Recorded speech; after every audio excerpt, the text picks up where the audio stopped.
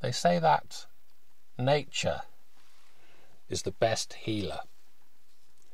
And that quote has been linked to the philosopher Hippocrates, although I used to pronounce his name Hippocrates.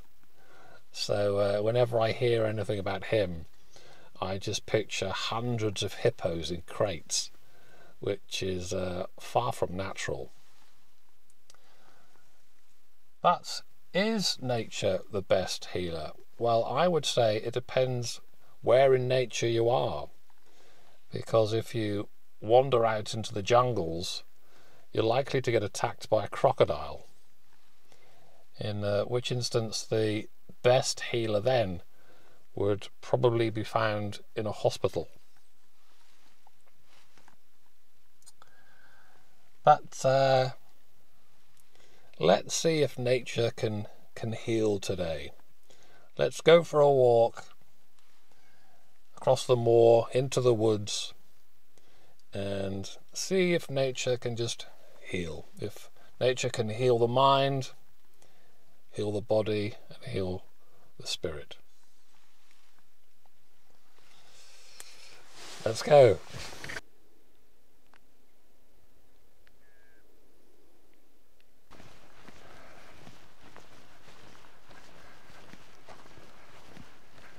Well, it's a summer's day here in the UK.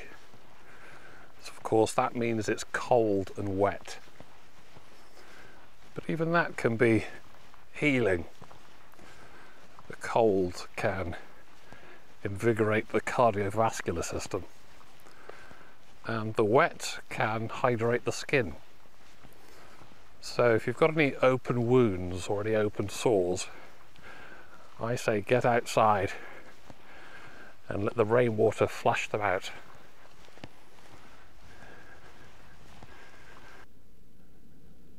What are you looking at? I've never liked these sort of gates. I really don't like these gates at all. This to me is very unnatural. It looks more like something you'd find in an alien citadel. I don't like the noise it makes. I don't like the feel of it. Very, very cold. Doesn't feel natural at all. Oh. Oh, I hate this sound. Oh, I absolutely hate this sound. Oh, I can't believe there's another one.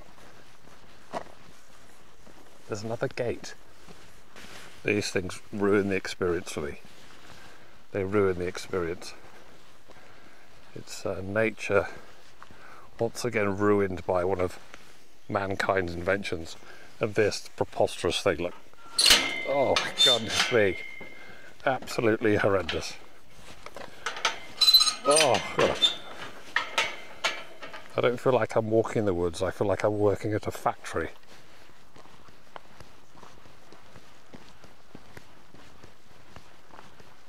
I can imagine somebody living in there.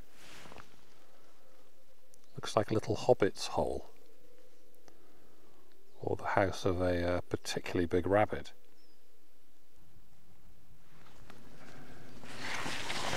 Ow. Ow. Ow. Ow. Ow.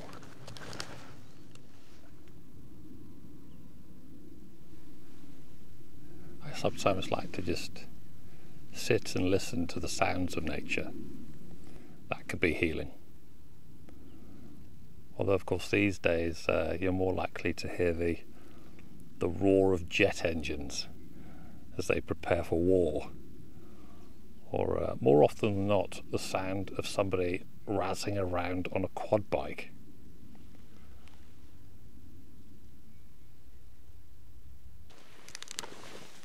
Ow! Ow! Ah! Ow! Ow! Ah.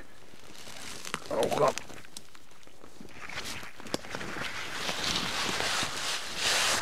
These fir trees are very prickly. I feel like I'm walking through a load of porcupines.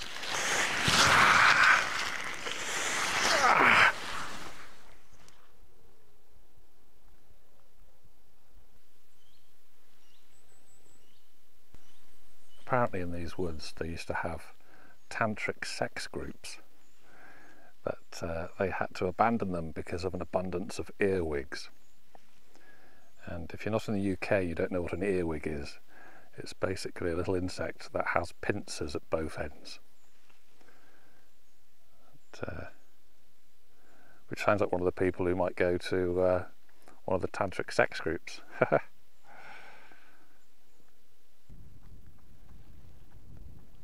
Looks like it's going to rain again, so we'll get back to the car and call it a day, I think. We'll call it a day for this walk. Let's go through the pine trees and through these as well.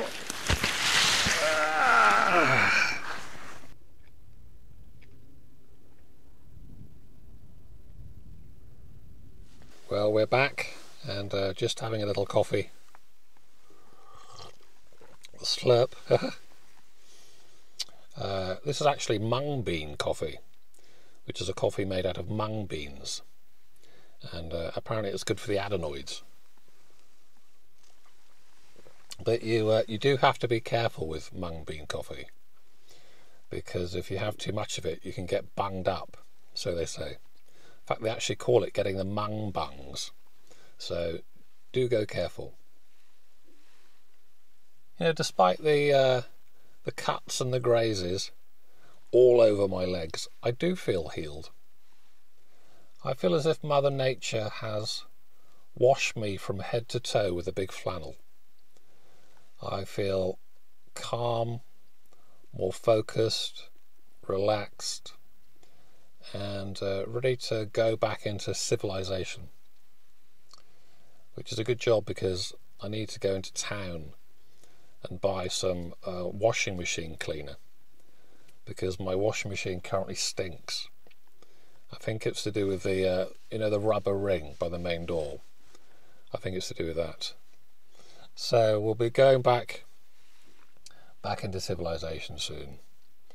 But if you're feeling a little bit disconnected, if you're feeling a little bit confused and distressed with life, just go outside in nature. No matter what the weather, go outside and see for yourself. Realise that nature can heal.